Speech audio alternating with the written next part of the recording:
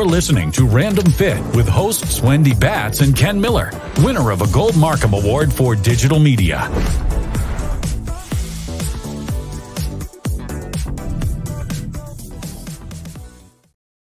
Hello, everyone. Thank you for joining myself, Wendy Batts, and Ken Miller today on our episode of Random Fit. Ken, how are you doing today? Things are good over here, Wendy. I'm looking forward to listening to you talk about what we're going to talk about today. This is a fun one. Well, our topic today actually came about because Ken and I were talking about the things that we love to do when we're not actually working and when we're not inside the gym. And I play recreational tennis, and Ken asked the question, Wendy, what is the difference between tennis and pickleball? So that is actually what we're talking about today. And I learned actually a lot. I know a ton of history about tennis. I obviously know how to play it, but I really didn't know a lot about pickleball. So I did find it kind of fascinating to learn how it started and just seeing the growth of this actual new sport. Yeah. And when it comes to pickleball, you know, I don't know if I've mentioned it on this podcast, but I know that with you, Wendy, we've talked about what I do for the community. One of the things I do here in my local town is that I am part of a foundation that supports parks and recs. And one of the things that came up in our last meeting was relining the tennis courts to incorporate more of the lining that you would have for pickleball. So they were going to have a dual purpose for the tennis courts. But I just remember, you know, and that's happening today during this, you know, as we record this. But about 7-8 years ago, when I was still working in at a country club, they were having the same discussions regarding their tennis courts. So there was this back and forth, you know, why should we put more lines? And, you know, so of course there was this, the tennis group are saying, no, let's keep it tennis. And the pickleball's like, no, just add the lines. But then it's going to kind of clutter up, as they were saying, it was going to clutter up the court with more lines so that they can play pickleball. But there was such a growing audience or a group of players now forming a pickleball group where they would practice there and then they would compete against other country clubs in the area. So it was growing even 7-8 years ago. So now to discuss this here, to see that it's making its way towards the public parks, I mean, that's really a testament to how much the sport is growing. Yeah, I mean, in our community, in my neighborhood, actually, we have 6 tennis courts, and there was a conversion of 3 of them. So 3 of them have the pickleball lines now for that very reason. You know, again, we're trying to be all inclusive and let everyone play whatever they want. And because we do have the, you know, the actual court structure is the same, there's a big difference between a tennis court and a pickleball court because the size is different. It's not as wide. It's not as long. I mean, definitely the rules are definitely different in both games. The equipment that's used is different. So there are some major differences. Plus, you're going to see that more of the senior population has really gotten more involved into pickleball in relation to tennis because there's a lot less running.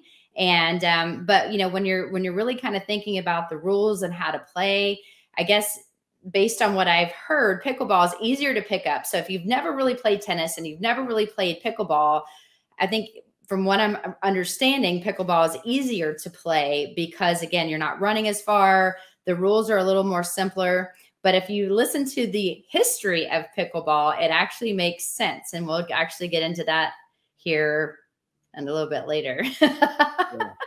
You know, and when you mention like the active aging getting involved with pickleball, and that's exactly what happened. Again, you can imagine if it's more the country club setting, you have more than a few retirees, and a few of them, you know, I had a few clients that were playing tennis, but then I could see that they were spending, you know, 1 or 2 days playing tennis, and then 1, 2, maybe more days playing pickleball, to where they started to phase out of tennis because, like what you're saying, Wendy, the field of play is a lot smaller. There wasn't as much, you know, they didn't have to cover as much of the court, but you're going to explain the equipment in a little bit, but it definitely meant less running, less, I'd say you don't have to be that much faster, but you still have to be fast, you still have to be quick, you just don't have to cover as much space. But the other part of it is you don't have the the bounce of a tennis ball, but now you have the pickleball, which made it easier to react. So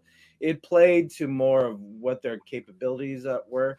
And overall, I think it was a much more even play when you talk about the active aging population. So you didn't have to depend on that one person that had the good knees, right? Right. And had good shoulders to play tennis. Now it's like, okay, I just need to take a couple steps to the right, a few steps to the left, a couple steps back, and I cover my area. So yeah, so I've never played it. I've only talked to my clients who've played it, and they have a ton of fun at it. Oh yeah, well, our tennis pro that we have, she's actually taking up pickleball now. She's like wanting to be the pickleball champ. They do have tournaments now for pickleball. I mean, it really has grown a ton in popularity, which makes sense, especially if you wanted to try something different. The main difference too, like I said, that there is differences in the size of the court, but also when you said equipment, most of us are very familiar with tennis. So you have the traditional tennis racket. How it's strung is always different as well, because there are different string types that's going to allow the ball to do different things. A tennis ball is a rubber ball with felt around it. We all pretty much know what a tennis ball looks like. But pickleball is really, it's a smaller, it's just a paddle, and it has a light plastic low bouncing ball that you're using. So that's the type of equipment. So both of them are fairly inexpensive. Now, again, rackets can get very expensive, and I'm sure paddles can be more on the pricier side than just a starter pickleball paddle, if you will. But you do need to be careful with the shoes that you have on, the type of tennis shoe. You don't want a black surface, anything that's going to scuff up the tennis court. But also too, you want to protect your feet. And so especially in tennis, when you're serving, if you have a pretty hard serve and you're putting a lot of effort into your serves, then you're dragging maybe the back foot. And so therefore the toe box on the inside tends to wear out, but tennis shoes are made to support that, because that is a well-known thing. So you want to think about what it is that you're trying to do, what you want to learn, which one you want to learn. I think both of them are unbelievable for hand-eye coordination. You have to talk. It's really fun because you don't have to, you can play singles or doubles. But if you have a doubles partner on the social side, I mean, that's why I joined tennis, is I wanted to learn. I wanted to meet people in my neighborhood. I wanted to captain a team, because I thought I was all that. It's way harder to captain than you would imagine because of schedules, but it's a lot of fun on so many different aspects other than just the sport itself. I think it's huge, especially if you need to get out and meet people. I would tell you, look into tennis or pickleball.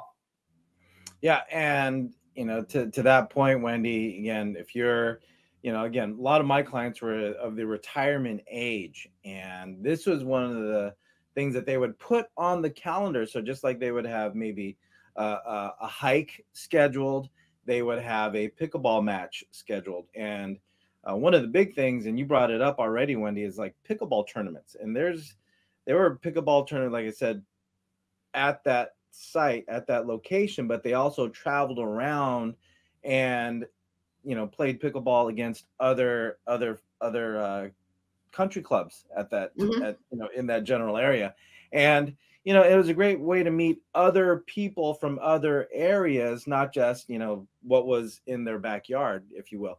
So they would get their exercise. They would of course do the have coffee afterwards, or have a little lunch afterwards. But the idea of 4, 8 people, depending on how many people, how much court they're taking up, or how many people they have going on, they can have like little mini round robin tournaments within the location. But overall, it was the social aspect was the bigger part of it. And again, if playing full court basketball or even singles tennis, if you don't have a partner, that could be pretty demanding on the body. And like what you and I already talked about, I mean, there's a lot of court to cover, but here the physicality of it all isn't to this tennis, which is what my clients love the most. They just have to really communicate. Okay, you've got, this is yours, this is mine, this is yours, this is mine. and they were able to get a great session of exercise and play, on that court. So it was really good. It was really good for Yeah. them. They loved it. Yeah.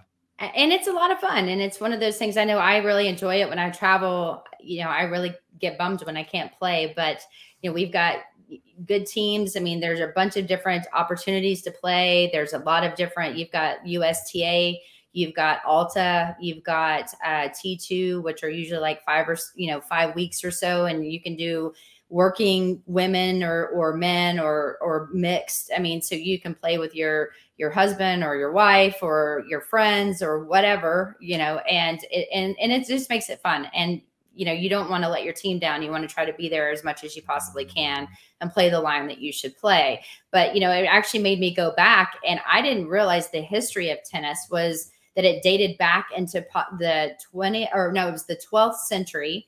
And, it was founded again in ancient Greece. It seems like everything kind of starts in Greece, but then historians pinpointed it that it was born in the 12th century, and it was actually a French game. And I don't even know if I should try to say it, if it's poum or jeu de poum. You're the one taking French, Ken, so help me out here.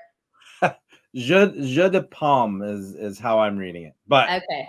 Feel free to comment. I took sign language as my foreign language, guys. So, and today on Random Fit, myself, Wendy Batts, and Ken Miller are not talking about how bad my foreign language is. We're actually talking about tennis versus pickleball. But, when you're thinking about how far back this dated, they had this court, they had a net, and they were going to just volley back and forth. You started using their hands first. And then over time, it progressed back to using a leather glove. And then, once technology came out, that's when the rackets came out. And again, you can get all different types of rackets and different sizes of rackets. But when you're thinking about where it even started, the game actually evolved over the 15th and 16th centuries. And again, it was in France and England. Goodness, can't even talk. And the first tennis racket showed up in Italy during 1583. So when we say it's dated way back, I mean, tennis has been around for a really, really long time.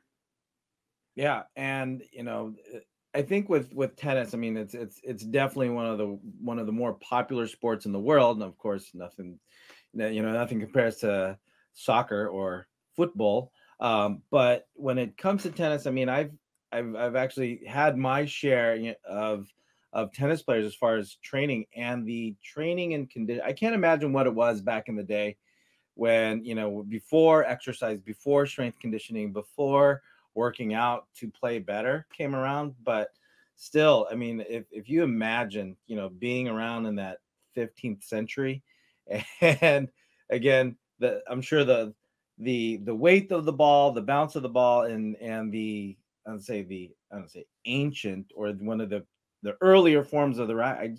When you look at those like museums, like those sports museums, and you look at how the equipment was back in the day, I mean, your skills had to be that much better, because definitely the equipment wasn't helping you out.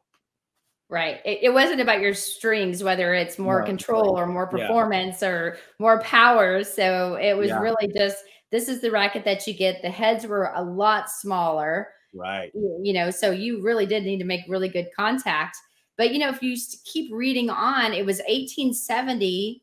Again, when you're thinking about where this started, the first indoor match happened at Wimbledon. So England was the first one to say, let's do this All England croquet club.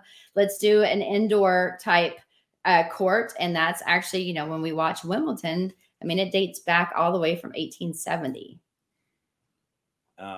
That's one of my bucket lists. It's to actually go to Wimbledon. I mean, I've been to the U.S. Open, one of the earlier rounds, and I will say that I had a chance to watch Jennifer Capriati later. I think later in her career, like she took some time off and she came back, and I saw her in the early round, and she was definitely just she was a force on the court. But that was my one exposure to one of the majors, when it comes to tennis. But Wimbledon is definitely on my list, to see that grass court. But I mean, to think about the history that goes back into tennis and how far and how cultured that sport is within England. I just, that, like I said, that's just one of my bucket lists. I'll watch it, Wendy, but I won't play it like you do. But well, again, I'm making rallying, myself sound pretty good. I may yeah. not be all that, but you know what? I go in with that winning mentality, and I always want to win. So there you go. And you know, and I think it's important too, because if it's something that you find interest in, it is a lot of fun. You know, again, you've got to think that you're moving in 3 planes of motion. You need to have good flexibility. So always want to keep that in mind if we're bringing it back to on the fitness side of it. You know, there are times where you can take breaks in between each game. And then of course, in between each set. And then, you know, depending if you tie, you know, there's tiebreakers.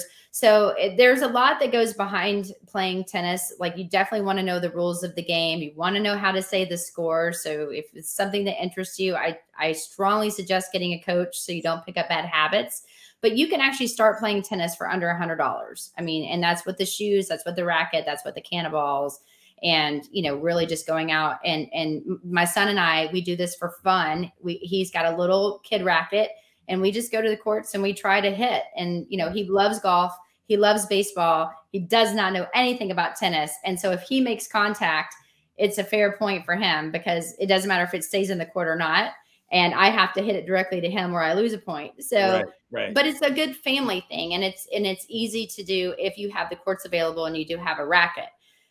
But that then, you know, most of us know tennis. So when you're thinking about pickleball, I thought pickleball was just something I knew that it was around, but I didn't know when. And I think finding the history and looking at the differences between the 12th century versus, ready for this, 1965, I think it was.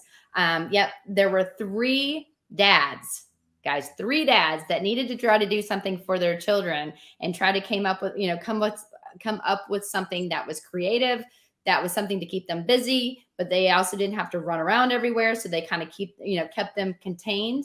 And that is actually how pickleball was formed, from 3 dads trying to keep their kids busy. And now look at it. Necessity is the mother of invention, Wendy. So Right. If you're talking about 3 dads, yeah, they're not going to want to be inside the house. They go outside. But I just can't believe it's been around since 1965, and here we are. You know, my first exposure to pickleball was 7-8 years ago, and that's the first time. I just thought it was just something that some marketing guy had put together. It's that, you know, because can you imagine? It's like, hey, we have all these table tennis paddles, and we got a bunch of wiffle balls. What can we do? What can we do? Oh, I know. Let's call it pickleball, and let's let the kids whack at it, and let all the older adults, have their and it's not going to go, down the street as if you had to hit a tennis ball. So that's when we would grow up, just to get over boredom. We would have the tennis racket and the tennis ball, and that thing we would just rocket that thing down the street. But we actually have pickleball paddles, and we have the pickleball balls, which is basically a heavier wiffle ball. Mm-hmm. And it's something that, I took my kids out, and we just hit it around on the the street, and actually on the edge of the basketball court, and they were able to hit it with control, right? Not like a tennis ball. You hit that thing, it just goes in the wrong direction. It's gonna go, right? Well, the pickleball ball doesn't go that far, right? It's definitely manageable. You can put some weight behind your swing, right? But it's not going to go too far, which I can see where these dads, they said, okay, let's get the wiffle ball and let's go ahead and go at it. And, no one's going to have to go a quarter mile down and go chase a pickleball. So that's where ironically enough, I had access to a pickleball and ball. Well, so, there you have it. And again, when you're thinking about popularity, and it probably, if you think about the timing and how long both of them have been around, you've got over 87 million people playing tennis worldwide. And then I think the stat that I found that the number of people playing pickleball grew, ready for this, 159% over the last 3 years. And so when you're thinking about that, I mean, that is something to where we can say now there's 8.9 million people that are involved. Now, actively playing pickleball, and it is continuously growing. It is one of those sports that is on the move. More and more people want to learn about it. And then that led me down another rabbit hole, Ken. And I know you and I talked about this, so I won't steal the thunder of this, but my number one question was, why is it called pickleball? Yeah, why is it called pickleball? Yeah? Yeah. Well, let me just tell you about this, because it has absolutely zero to do with pickles, which, I mean, I'm like, okay. And then I thought, well, 3 dads, maybe one of them really liked pickles, you know, but actually it was Joan Pritchard. That person had come up with the name. It's a reference to the thrown together leftover non-starters and the pickle boat of crew races. Who knew, right? So I had no idea about any of that. And then I started going down again, even deeper, like the court, you know, where the championship match is played. I'm like, I would have just assumed it was a dome. No, it's called the Pickle Dome. You've got a pickler who is a pickleball addict. You've got, you know, the poach, which again is the same type of thing that you do in tennis. When you poach a ball, you're trying to, you know, get it a crossover into your partner's side, and you're hitting the shot versus them. And then of course the smash, and some of the other names are the same, but I thought it was hilarious. There's also something called a deal ball, like a dill pickle. And that just means a dill ball is a ball in play. That's a lot of terminology. I had to write it all down. So if you see me looking at my notes, I am legitimately looking at my notes, because I learned so much and I found it all absolutely fascinating. So hopefully y'all do too. Well, if you think about it though, I mean, every sport has their naming, right? So with tennis, you have, you know, your love for 0, right? You had advantage.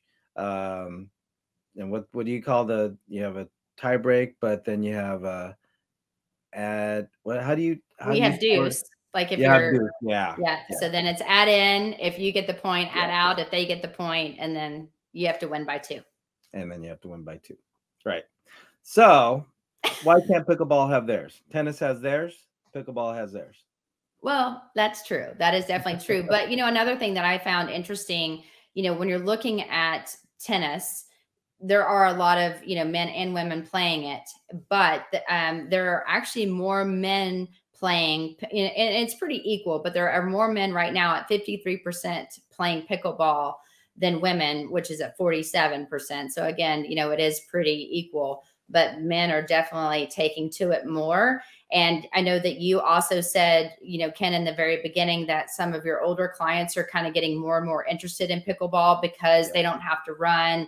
They still want to work cognitively on their hand-eye coordination. But, you know, more people that are 55 and up are going into pickleball. That's a different game, Wendy. Whatever you want to call it. And, you know, there's about 14% of Americans right now playing pickleball. 14%? 14%. You happen to know which country plays it more? You know what? I did not pull that up, but that is a good question. If anyone wants to know, put it in the comments, and Ken and I will do some research on that. Well, I just figured since it was created in Bainbridge, Washington, that would be something that would be more, unless it's that close to the border, Canadian border. It just took off more in Canada than it did here in the U.S. I don't know. We're speculating here, but nothing that we don't do a bit of here on Random Fit with myself here, Ken Miller and Wendy Batts, talking about tennis and pickleball. Pickleball being one of the fastest growing sports, I would say, in the U.S., but with only 14%. But hey, when you have 8 million people playing it now across the world, that's a lot. That's nothing to scoff at. Well, yeah. And then, like, you know, players that were 55 and up are the largest age bracket. Again, this was in 2021, so that might be changing, but that was at 19.8%. Players aged 18 to 34 were the second largest bracket, and then making up 18.5 are the total participants were that second bracket. So when you think about it, it is something that all ages can really participate in. You're going to see younger people probably start out in tennis over pickleball. I think that might be changing, especially if somebody's interested in ping pong. Because to me, it seems like ping pong would be, I don't know, but I have never really played pickleball. But yes, you are on a tennis court. So, but it seems like with the paddles and the plastic balls, it could be something. But because of the equipment, one of the things that I also thought was interesting is that pickleball is very controversial. And I was like, I don't understand. How can it be controversial? Well, apparently it's when people are saying it's not very popular, and it's the people that don't play pickleball that don't like pickleball. And it's the people that live by the pickleball courts that don't really like the pickleball, especially if they've never played it or they have zero interest. And of course, I'm diving deeper in because I want to know the whys. And it's because of the sound. And I mean, I guess I never really thought about it because our tennis courts are not close to our homes. And, you know, it's more closer to a pool area, and then there's a park area. So it's definitely not in where you can really hear anything or notice anything. But apparently some of the houses that live close to courts, because of the plastic ball and the paddles, it makes a really loud noise. So people that want to have their windows open and everything, they can't do it because it's so annoying. that is one of the bits of resistance to relining the tennis courts, because so where my son swims for swim class, I'm out there, I'm in the park, I'm getting whatever workout I can get. But there's a pickleball court right there. And on the other side of the fence, right to the court, is the neighborhood. Now, Wendy, I'd say, you know, look for a, you know, wherever they're playing pickleball, and just sit there and listen, and you'll know what I'm talking about. Because when you think tennis, you get your racket around, and the ball takes a little time to travel, because if you're playing the far ends of the court, right, the ball takes time to travel, right, and it's going to bounce, and then the next person swings, and however long you volley. But because the space or the distance between the players on the opposite sides of the net, you're going to hit the ball more frequently, right? Because the paddle and the pickleball itself, that makes a noise.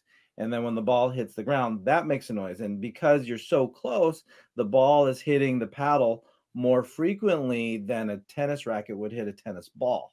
Right. So you hear it's basically wood on plastic, back and forth. And it's not quiet. It's not quiet, especially when they get into it and they start, and they're not screaming like, like a lot of these tennis players, they get that big old grunt, they big yell when they hit the ball. No, here it's just like you hear the paddle on the plastic ball, and that's what makes the noise. And you hear that more frequently compared to when you would hear a tennis racket hit a tennis ball. So when it comes to the noise, it's a legitimate comment, because if you just sit down 5 minutes and watch at least 2 courts going on at the same time, and you'll know what the controversy is about. It's great sport, but yeah, that's one of the negatives. I definitely, I don't have anyone close to us that are the pros that are out there making all their noise, and their sounds. And again, guys, there is a purpose for those sounds, because, when you're doing that, it's actually contracting more muscles so the player can hit it harder. So that's why you'll hear a lot of the moans and grunts. It's not that they're doing that to just annoy people that are watching those games. There is purpose behind it. But yes, I could only imagine, because if you're hearing that constantly and you live by the courts, I get why people may not like it. But anyway, Ken, I could probably talk about tennis and all the fascinating things I learned about pickleball. So I was glad that you asked me that question, because I'm like, you know what, let's talk about this on Random Fit. So hopefully you guys enjoyed today's episode. And yeah. And as for those of you listening to us here on Random Fit, Wendy and I, we just, even though the title is Random Fit, one of our underlying goals is to see what we can do to get people to understand movement better, right? Whether it's like what we're talking about today with tennis and pickleball, as an avenue for recreation and sport. If you can find a sport that resonates with you, that is compatible with your skill and your activity level, I think that the sport of pickleball, as it's on the rise, as Wendy was saying, it is something that's not as physically demanding as tennis. So if you want to work on your hand-eye coordination, you want to be social. You want to get outside when the weather's nice. This is a sport and activity that you might want to try. Just look for I mean, as you said, Wendy, there are organizations that support the sport of pickleball. And if it's any question, just go onto your local map and look where the local tennis courts are. And chances are, if you go there, there's going to be sign-up sheets, or there might be even a pickleball game going. So again, that's one of the things that, as far as our goals for this podcast is to help you understand how movement affects us different ways, not just about going to the gym or working out in your garage. It's just about, understanding some of the more random aspects of movement. But if we can shed some light on something that helps motivate you to get outside and move and be more active and be more integrated into the environment and get healthier through it, that's one of the goals of our podcast. So with that being said, for those of you listening to us here on Random Fit, on behalf of Wendy Batts and I myself, Ken Miller, we want to thank you for your time in putting us on. We know you have a lot of choices when it comes to podcasts and audiobooks that you can be listening to, but the fact that you've listened to us, we really appreciate you, taking the time and learning what we have to share. So if you like what you listen to, please like, follow, subscribe, share, and download. But more importantly, if there's something that you want to listen to, let us know through the comments, through however you're listening to this podcast. So again, thank you again for listening to us here on Random Fit. Until next time, take care and be well.